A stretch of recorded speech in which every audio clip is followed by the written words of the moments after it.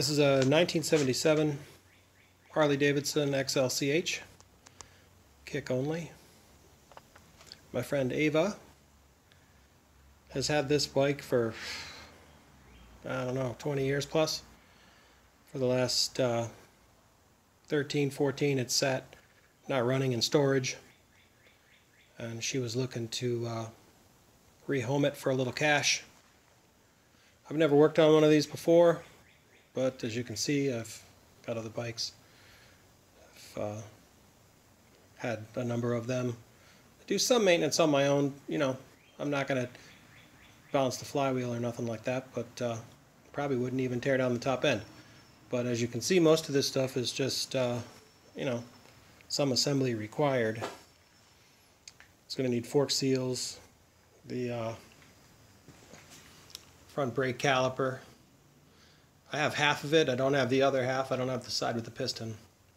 I don't have the front brake assembly or the master cylinder though. I do have one coming off of eBay for 40 bucks, which is kind of cool. She was in the middle of a wiring harness replacement. You know, back in 04 or whatever the hell it was. So the bike torn down pretty good.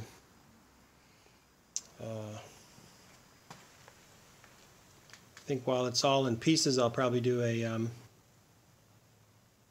electronic ignition replacement.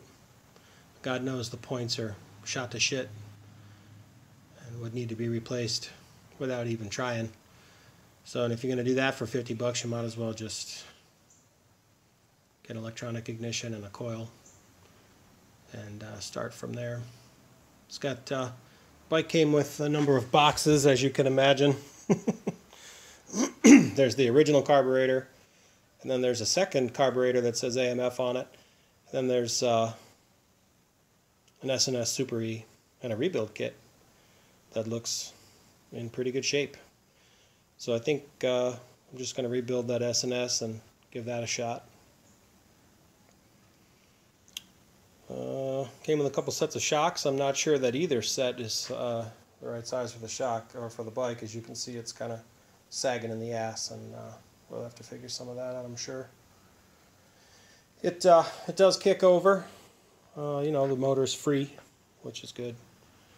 So that's a good place to start. Numbers matching on the frame and the engine case. Got the gas tank up there on the shelf, kind of out of the way. Didn't want to scratch it up any more than it already is. But, she got most of the way through this wiring harness, and as near as I can tell, all it's really lacking is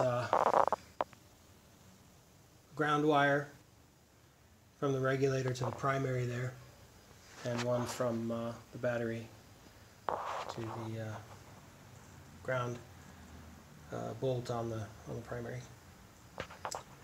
And shit, then I'm going to do that piece of it. Going to run off to the store. Menards here is kind of our big box local store here